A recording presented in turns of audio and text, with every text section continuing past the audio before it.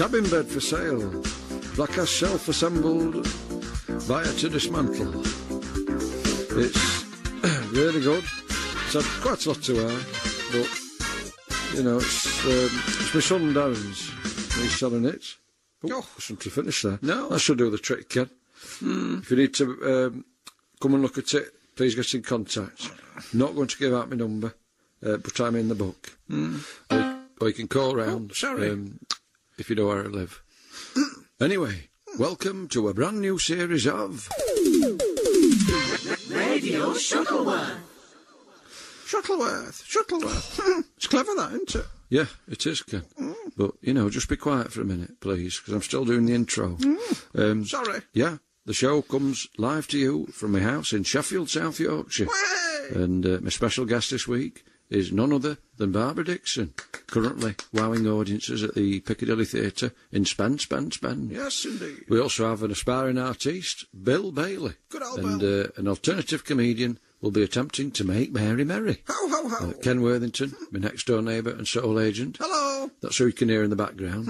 He's a member of the posse, aren't you, Ken? Oh, yes. Normally, my wife Mary is in the posse, but she doesn't want to do it this week because she feels a bit self-conscious, whooping and cheering.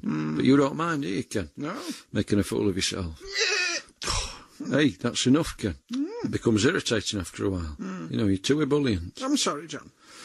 Actually, I can foresee a problem, Ken. What's that, John? If somebody comes to look at the bed while the show's on, I'm going to have to ask you to deputise. Because Mary says she won't show anybody the bed because she finds it too upsetting. Yes. Because Darren's had it a long time. Well, that's right. So, is that possible, Ken? Yes, it is. But with the following proviso. What? That, whilst I'm at the helm, the show will be renamed Worthington FM. You got to be joking. Well, I'm sorry, John, but, you know, there's got to be something in it for me. Well, I get fed up of being in the posse. Yeah. And anyway, I should be at the halfway house now, helping another of my clients, Janet LaRoe, set up her equipment for tonight's show. I see. Oh. That'll be somebody about the bed, Ken. It will. Will he take over at the helm of Radio Shuttleworth? Worthington FM, you mean? Very well, Ken. Thank you. What are you doing? Let me just swap microphones, because I don't want you getting my germs. Oh, that's very considerate of you, John. Thanks, Ken. Good evening, ladies and gentlemen, and welcome to Worthington FM. Ooh. With me, your host, Ken Worthington, taking you through the night with some seductive sounds. Yeah, perhaps I'm being a bit mean, but Ken's demands were too extreme. Just put the microphone in the alcove while I answer the door. It's not somebody come to buy me cabin bed. It's Barbara Dickson. Hello, Barbara. Hello, John. How are you? All the better for seeing you, Barbara. Come on in. Thank you. Come through to the lounge. Actually, no, Barbara. Let's remain in the hall for a while. Oh. Can I take your coat off you? Would you like to take your coat? Yes, of course, John. Yeah, that's very kind of you. It's quite cold out there. Yeah, well, because it's February. It was even colder in January. Oh, I remember that. Yes. January, don't you come around. So do I. Lovely song. But made no sense whatsoever. No. You'd think he'd write about March or April. Yes. When you got Mother's Day on the 2nd of April. Yes. In March, you've got two patron saints' birthdays. Yes. You've got Shrove Tuesday. Yeah.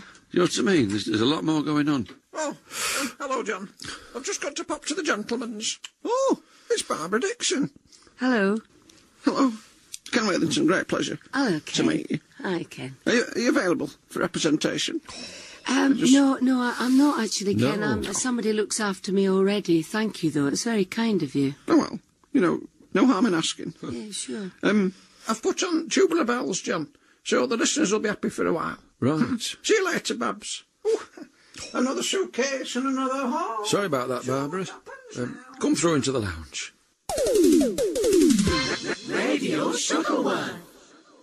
Barbara, I've been very remiss. I've not offered you a glass of cordial. No, I haven't had anything yet. No, and you must be quite thirsty after your journey. Yeah. Have you come from Scotland all the way? Yes, I have today, yes. I went to see a cousin of mine who lives in Knocktamochty.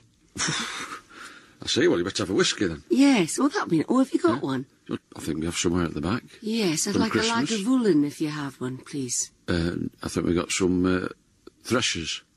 Oh, that'll do, yeah, that's fine. That's all right. Yeah. Yeah, that'll do fine, thanks. Yeah, oh, There you thanks. Gosh. You still hump your own suitcase around and put the speakers in the back of the van. Is that right? I think that's not true. I wonder who said that. Oh, I read it in Bella. It's not true. Oh, shame on you, Bella. It's not true, Shame on John, you. no. Because, you see, I've got a bad shoulder anyway. Have you? Oh, yeah, it's not very well. Do you want some Fiery Jack? Yeah. Yeah? Give me some of that, yeah. Well, you can pop up to the bathroom in a while. OK, that's great. Is it in the cabinet? It is indeed. Good, OK, well, I'll have a Don't look. use too much. No, I won't. That's very generous of you, thank you. Well, it's not very generous, because I've only said use a little bit. Yeah, OK. Can I have a twiglet? You can indeed. Yeah, thanks very much. Barbara's gone straight for the twiglets, Yeah. which have been arranged by Mary earlier in the day on a wooden dish. Oh, excuse me, Barbara. That'll be a cabin bed inquiry. Oh, 'Cause we're selling goodness. my son Darren's cabin bed. Oh, good luck then. Black good ash, luck. self-assembled, you know. Yep. Oh, John. John, will you look after Barbara? Yes. Yeah? Just for a few minutes. Oh, yes. Barbara, here's my card. Oh, thanks, Ken. Yeah. Perhaps you'll pass it on to Benny. Oh, yeah. 'Cause, Benny Anderson. From Appa. Because you've worked with them, haven't you? Yeah. I just think, if Benny's in the area and beyond, Yeah. they could perhaps come over with yourself. We could go for a sauna or something like that, Well- we've got a health club. Just renewed my membership, they- it'd be fine. And you better get some Carlsberg or something like Yes. beer, because they like Right. beer. And some roll mop herrings. Yeah. Oh, I'm very excited. Barbara, listen to this. Ken Worthington. Do-do-do. Oh, there's a scruffer-looking gentleman carrying a keyboard. Did you come to look at the cabin bed? No, I didn't know. Well, what's your business, lad? Hey, who are you? My name's Bill Bailey. Oh, of course. Come on in, Bill. Thank you very much. Impress an impresario, a chance to join Ken's stable. Impress an impresario, a deal is on the table. Impress an impresario, and I'll make you a star, Win Ken's applause, the world is yours, incur his wrath. It's an early bath. It will be. Yep. We're in the kitchen now, and Bill Bailey, who didn't bring a keyboard stand with him, he'll get a black mark for that, is having to use our ironing board. It's a bit low for him, actually, because my wife Mary was ironing her leggings on it earlier.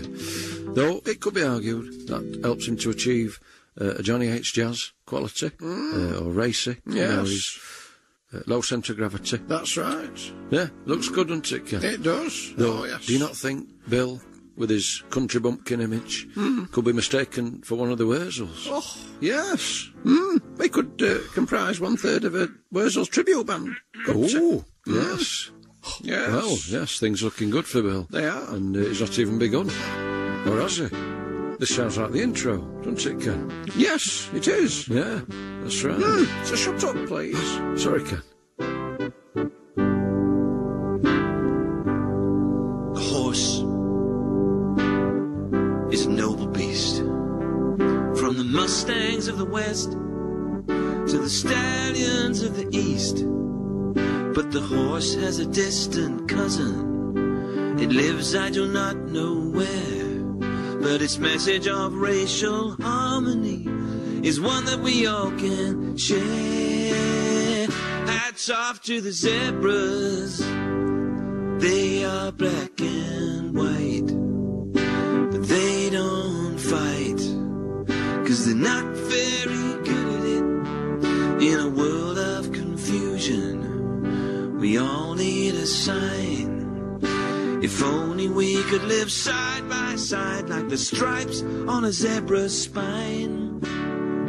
Hats off to the zebras.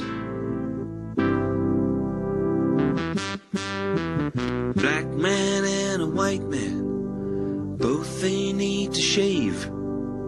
United by the badger brush, he's helping from beyond the grave. From beyond the grave. Hats off to the badger. He is black and white. He doesn't fight except for mating rights and territory. Hats off to the badger. What about the lemur? What about the ring-tailed lemur? The okapi too. Living together in harmony. And if the killer whale can do it, why can't we? Tell me, Lord, why can't we? Oh, Bill, oh. Sorry, I lost it a bit towards the end there, but the basic gist of it... No, you didn't lose it, Bill. No. No, that was excellent. It was. Normally, John, I don't like protest songs. No. But I can imagine Martine McClutchan singing that with a group of school children dressed as zebras. Oh, yes. I can imagine a local TV news programme being interested in that track for usage during a humorous item about a zoo closing down or something like that. Yes. You know what I mean? I do. I do. Oh, Ken. no, yes. It was. I'm very excited. I'm very excited, Bill, about your work. Excuse me, Bill. Hello? Who's that? Oh, hello, John. It's Hattie Hayridge. Hattie Hayridge. Yeah, hello. Now, I've heard of you. Have you? Oh, that's good. You're on Red Dwarf, aren't you? Sometimes, yeah. Bit scary. Oh, yeah, it is. Just a head floating about. Disembodied. Yeah. Anyway, I know why you've rung, and it's not to buy a cabin bed. Make Mary, Mary, make her laugh. Prove alternative comedy is funny, not naff. I'm going to try and make Mary merry. Well, you can try. Whether you succeed or not, we'll have to see. It's unlikely, because Mary is not a fan of alternative comedy. Neither am I. But, oh, here she is. Right. You're right, love. Is it for me? It is. It's somebody to make you merry, Mary. Oh, flipping heck. Don't worry, love. You'll be fine. Mary's just been upstairs, wiping down Darren's cabin bed with a moist cloth. Right. Haven't you, love? Yeah. To make it more eye-catching. John. For prospective purchasers. Get on with it. So, here's a receiver, Mary. Thank you. Hattie Hayridge, you have a mere minute in which to make Mary merry. Starting from now. Hello, Mary. Hello. Now we are in the year 2000. I don't know if you did the same, but I remember when I was at school working out on my rough book exactly how old I'd be in the year 2000, and now it's here. It's made me realise something, just how crap I was at maths. Oh. See, a lot of my friends got married straight after school. 16, 18, not 4 o'clock when the bell went. But one friend was particularly annoyed, actually. She'd spent 35 quid on this baby alarm and still got pregnant. You know, now we're in the future. We'll be able to choose the genes of our babies. XX if you want a girl, yeah. XY for a boy, That's right. XXXX for a lager swilling little yob, and YOYOY for some kid obsessed with writing to points of view. John. I don't know if you saw that film on the telly the other night. I didn't watch it. Apollo 13. I thought, I'm not watching that. I haven't seen the first 12, Mary. I won't know what's going on. No. I hope you weren't stuck in that power cut the other day. Terrible it was. I was stuck on an escalator. 3 hours I was stuck on that thing. 3 hours before they sent out an engineer. All he did was stood at the top and shouted, "Walk down." Oh, dear. What can you do, eh? Hattie Hayridge, your minute is up. Rubbish. Oh, I just let you run on there slightly. not a glimmer. Rubbish. Well, I was interested as to what your conclusion would be about the escalator. Yeah, just stuck there. It wouldn't say walk down, would it? They'd have fenced it off, surely. Oh, no, well, I was already on it, you see.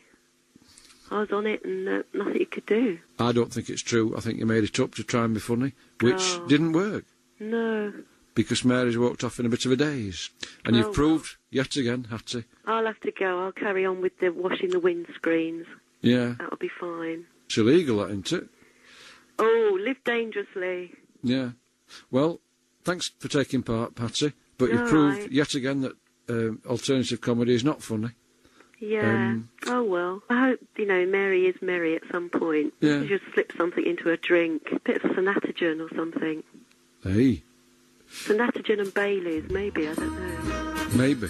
I'll look into them. Thanks, Hattie. All right.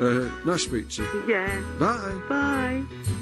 It's Radio Shuttleworth with John, Mary and Ken.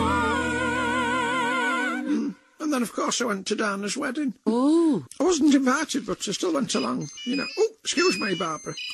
Yes. Janet. Yes. Well, 5 into 4 now, isn't it? Oh. All right, Janet, I'll come down. All right, bye. I'm sorry, listeners, I'm going to have to close down the station because my client, Janet LaRoe, needs me at the halfway house. So, this is Ken Worthington, closing down Worthington FM. Oh, sorry I didn't get round to interviewing you, Barbara. Oh, John tells me that you used to hump your equipment. Is that right? Well, I haven't actually done a lot of lifting and stuff, but I know how to assemble electric guitar, you know, put my electric guitar and get it going and into the amp and all that stuff. Oh. It's not terribly clever, but I know how to do that. Can you do 4 note to 5 then? Yes, I know all mean? about plugs, yeah. Well, this is very interesting, Barbara. Yeah. Because one of my clients, Janet LaRoe, is doing a performance tonight at the halfway house, and she needs some help setting up a karaoke machine and then putting it into the back of a Fiat Cinquecento. Is that how you say it? I don't know. I've just seen it written on the back. I don't know. I don't speak Italian either. Cinquecento. You could do a bit of ironing for her. She's got a green bikini. She plays Alan and Dale. Oh. In Robin Hood. Oh. Yeah, well, it sounds very tempting, Ken. But, there you both are. Yes. Ken, What? would you mind popping upstairs and keeping an eye on Bill Bailey? Because he's jumping up and down on Darren's cabin bed. Is he? Prior to, I hope, making a purchase. He seems quite interested. Yeah. But he's a big lad. Yes. I'm just concerned about the structure. Because it's designed for a child, really, Barbara, that bed. Oh. And then Well, you can bring him down for his second and final attempt to impress an impresario. No. All right, John. Thanks, Ken. You'll have to be quick. I'm needed at the halfway house. Now then, Barbara, I notice you're admiring our antique fireplace. It's brand new, that, you know. Clever, isn't it? Oh, it's amazing what they can do now. Yeah, you know they can make things look hundreds of years old, can't they? Yeah. And they've just been made yesterday. I know. Yeah. Well, I just think it's lovely to have the advantage of looking old, but actually being new. Yeah. You know what I mean? Yeah, that's a great idea. Yeah. Because you like old furniture, don't you? I do. Yes. Yeah, I do. Ooh. Ooh. I've just had a brilliant idea. What's that? Come with me, Barbara. The jester hops on the leg of time. The scourge of the wizard nation. Madrigal chanting is no crime.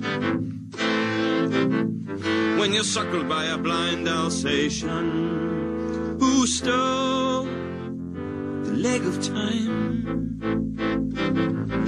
Seen through the eyes of Murgar's kestrel. Where's the tiny mouse? There it is. Ah, ha, ha, ha, ha. Ride a white pig to the edge of Lapland. Why did I do that? Why did I do that? I don't know. Who stole the leg of time? When time had one leg, it couldn't march. It stopped. It hopped. Who stole the leg of time? Was it the wizards? No. Was it the goblins? No. Was it the elves? No. Was it the dwarves? No. Was it the kestrels? No. Was it the brain police? No. Was it the satires? No. Was it the orcs? Oh, no. Or was it the man with the key to the door of reality underneath the mat of insignificance? Nope. Well, who was it then? Was it the pterodactyls? No. Terrorists? No. It was Terry.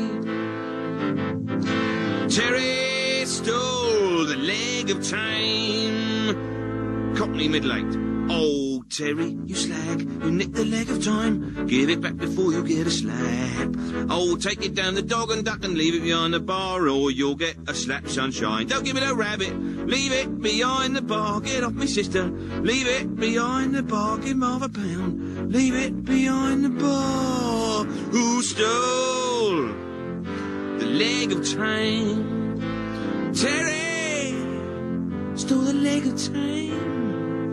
The theft of time's leg was his crime.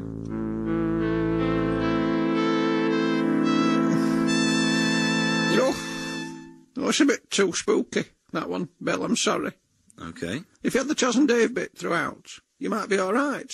But if I put you on the early show at the Legion, I'd be drummed out of town because there's a lot of families in there with the young children, and that song would frighten them, and then they start crying, and then the parents would get teased off and want the money back.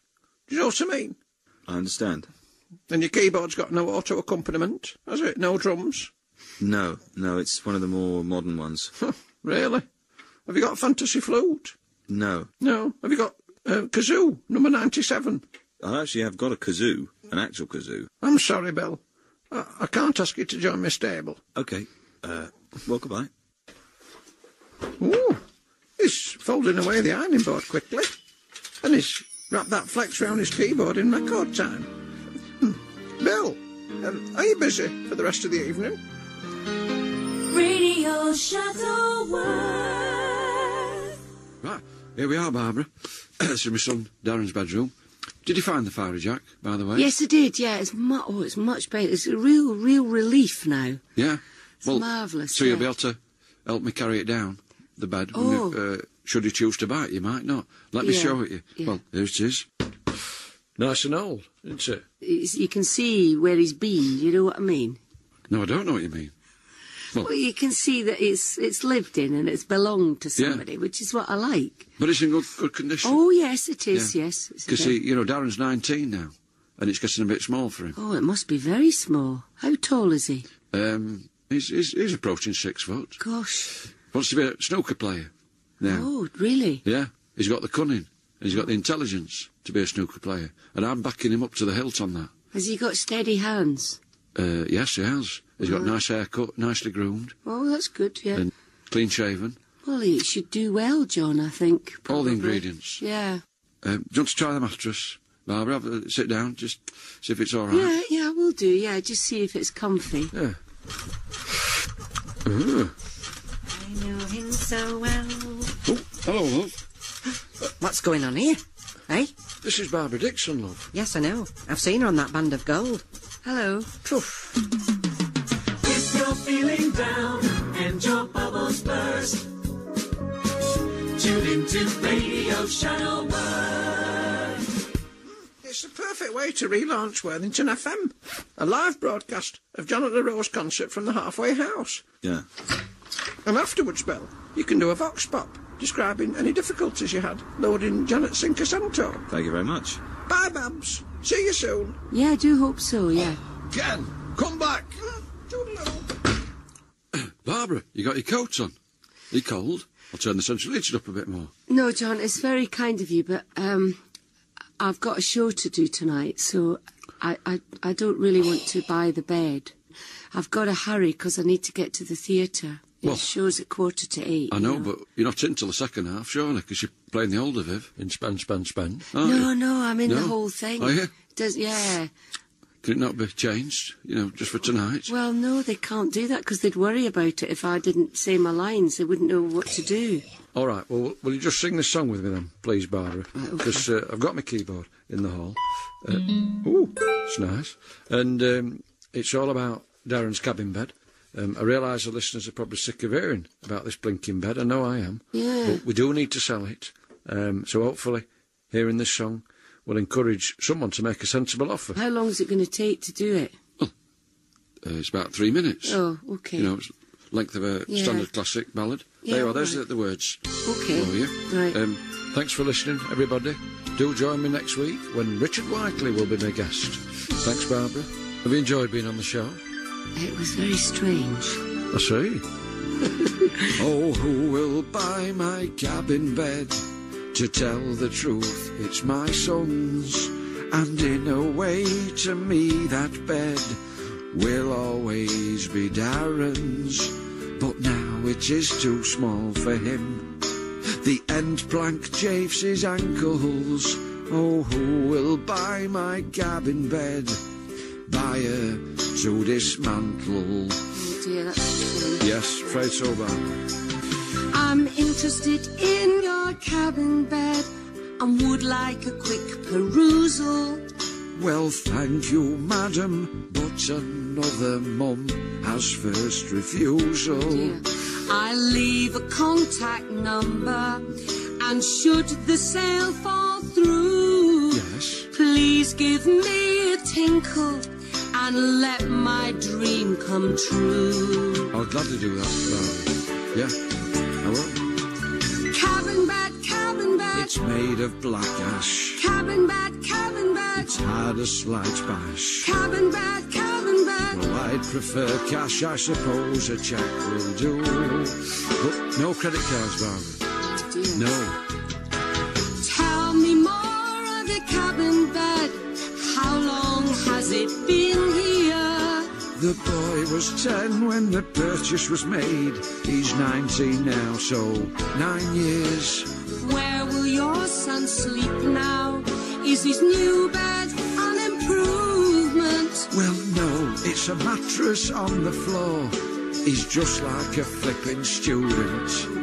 Yeah. Oh, this cabin bed seems so cosy and warm. Yes, and if I was smaller, I'd make it my own. For the sweetest dreams are to be had by anyone who lies here. And the Ninja Turtle stickers, Ah, they're included in the price, dear. I must admit I'm tempted. Yeah? I'll sleep on it if I may. No, you're too big. It's designed for a kid. Oh, what a thing to say. And yet it could be lengthened to fit an adult male. Of course. Yeah, you could do that, couldn't you? I'm sorry, but I've changed my mind. This cabin bed is not for sale. Cabin bed, cabin bed. It's not for sale. Cabin bed, cabin bed. Oh, it's not for sale. Cabin bed, cabin bed. Oh, it's not for sale. Cabin bed, cabin bed. No, sorry. Radio Shuttleworth was written and performed by Graham Fellows, with additional material by Martin Willis. The producer was Dawn Ellis.